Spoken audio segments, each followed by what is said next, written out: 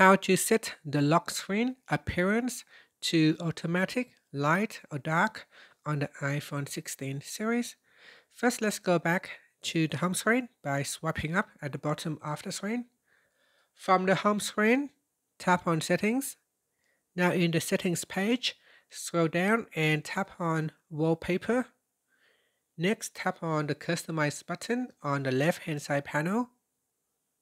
Now go down to the bottom and tap on this circle button.